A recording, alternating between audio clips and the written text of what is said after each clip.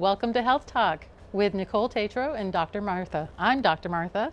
Unfortunately, Nicole couldn't be with us today, but we do have a guest with us, Ellen Grimes. She's the Dean of the Dental Hygiene Program at Vermont Technical College. She was my instructor back at UVM, and I just love Ellen. She's going to share with us today a little bit about the dental hygiene career and what the education would be for that career. So Ellen, tell us a little bit about yourself. How did you come to be a dental hygienist? Well, I actually grew up in New Jersey, and my best friend's sister was a dental hygienist, and I said, that's interesting. So she was working in an orthodontist's office, and for those of you who don't know, an orthodontist is someone who works with braces, and she got me a job as a dental assistant in that practice. And it was nice being a dental assistant. At the time, dental assistants really didn't do very much in the mouth, and I really wanted to be in the mouth, and I liked teeth. Unfortunately, I grew up in an area that didn't have fluoride in the water, so I had braces myself. When I had my braces taken off, I had 13 cavities. Oh, wow. That was very sad. Yeah. So I decided that I didn't want anyone else to have to go through what I went through with my teeth. So I went to dental hygiene school. I went to the University of Bridgeport Phone School of Dental Hygiene. And the first day I walked in, I said, I wonder what it takes to be able to teach dental hygiene. And the first day you said that? The first day. Wow. Yeah. And at the time, all you needed was a bachelor's degree, and my parents were very nice and said, whatever you want to do, Ellen, we will help you financially to become a dental hygienist. So that's how I became a dental hygienist. And then I just got more and more educational degrees and wound up here in Vermont, which was probably the best thing that ever could have happened to me. For me, definitely. Well, that's nice to hear. Yes. But I love Vermont. Who doesn't love Vermont? And our program was at the University of Vermont for a while. And then it transitioned to the Vermont Technical College. And what year was that, Ellen? that was in 2004. 2004. And Vermont Tech built us this beautiful clinic. And I don't know, maybe you want to show a picture of our beautiful clinic? We have a great picture of the Vermont Technical College. It says dental hygiene. It's actually at the Williston campus. Correct. Right? Correct. Right at Blair Park. Yeah. And so we have, to become a dental hygienist, because I think that's what we wanted to talk about a little bit, we have a baccalaureate degree program now. Oh, fantastic. So, yep. When did that? This last year we started Last that. year. Right.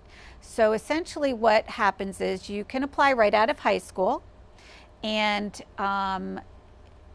you would be with us at our beautiful clinic for 3 years. And you take courses in the sciences, like anatomy and physiology, chemistry, nutrition, and then you take dental hygiene courses like oral pathology, dental anatomy, dental materials, and you actually work on patients. And so I definitely want to tell the community about our clinic. So students first start out seeing patients, first they start out on mannequins, something that looks something like this. Yes. We always named ours. Right. And then they work on each other.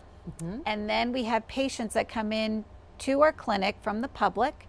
We charge very, very reduced fees. So to have your dental hygiene care done, it's $25, and Wow, which that is amazing. pretty low compared to the general public. And then we also do x-rays, which are anywhere from $15 to $30, depending upon what type you need, which again is significantly What a reduced bargain. compared to the others. Yeah. We're always looking for patients that haven't been in to see a dental hygienist for a long time. So if anyone's looking for that, certainly give us a call at our dental hygiene clinic, and we'd be happy to schedule an appointment. But don't call until after September 1st, because there's nobody there in the summertime. Everybody's out on break right now. Right, Yes. exactly. So Ellen, with the bachelor program, when we started, it was an Associates of Science, Right. major in dental hygiene. Correct. And our first semester, we were working on mannequins, and then we were working on each other. Is that still true that first year?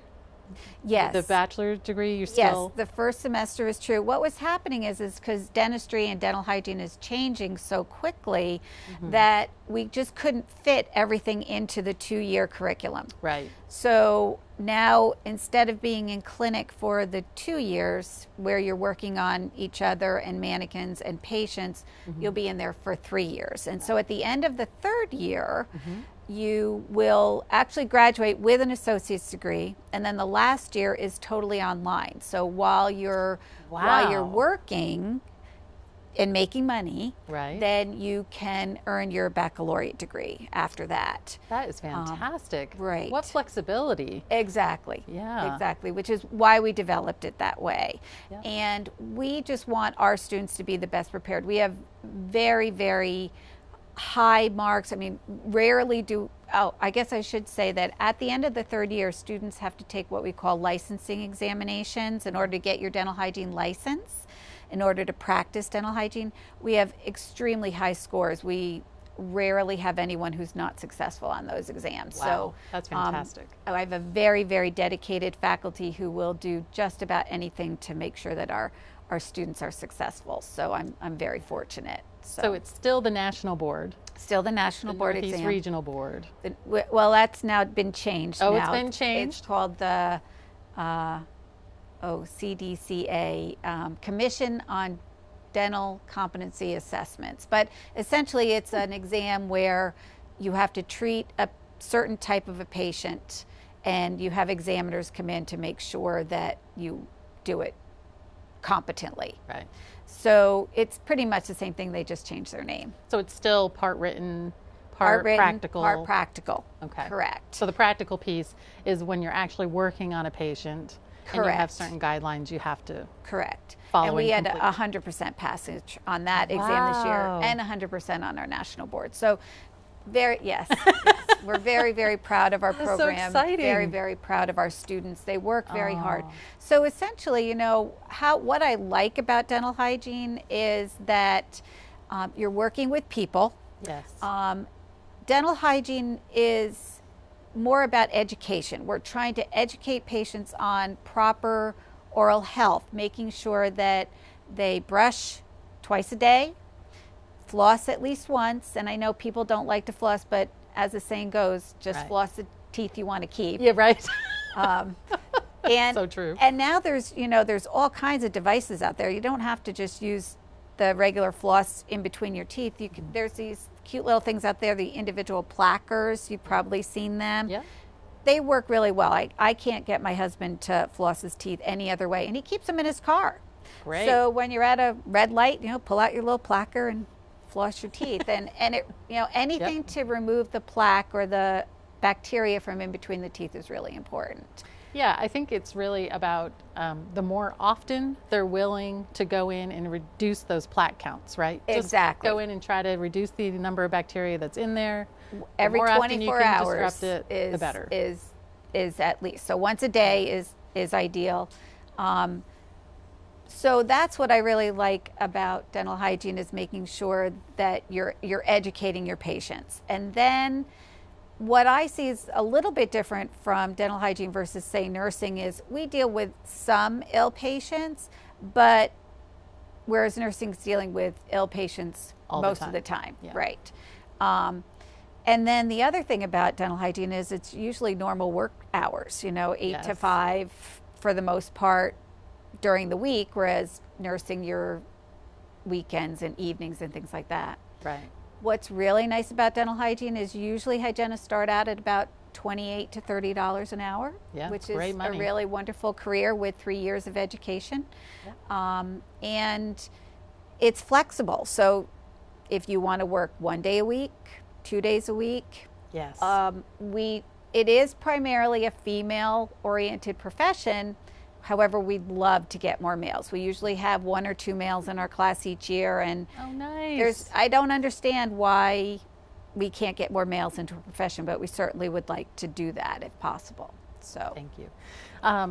Yes, I know. When I was working out in Washington State, I worked with a couple of male hygienists, and that was my first experience. And I'd worked in a couple of other states at that point. Right. So Yeah, I think it's great. We have more and more male nurses. You know, it would be nice to open up Absolutely. all career fields and have them be Absolutely. where there wasn't any gender bias. It was everybody was Exactly. involved. Exactly. Because people like to relate to, and so men would relate to men, females would relate to men. Exactly. So yeah, Exactly. that would be great to open that up. So Ellen, we're going to start to wrap up a little bit, but what I'd like to do is show our pictures. Oh, certainly. So we have a couple of pictures from the clinic itself.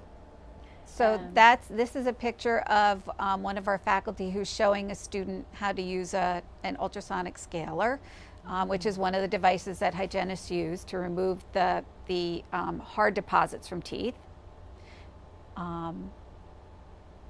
And then this is our beautiful 22-chair clinic that we have computers at every station. And so this is where the students learn how to work on patients, and also where our patients would come in to be treated. Look how clean that is. Oh my gosh. Yes, it's 10 years old now, but it still looks brand new. Beautiful, so, pristine. Yes, it came out really well. So, and this is just showing a student. some more clinics, more of our working. clinic, yep, just a little different angle.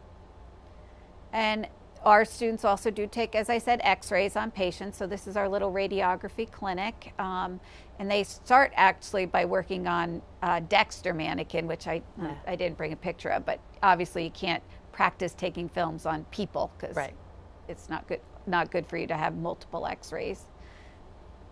That, and you have to learn about angles and things like that, so you're correct. not hurting people. Correct.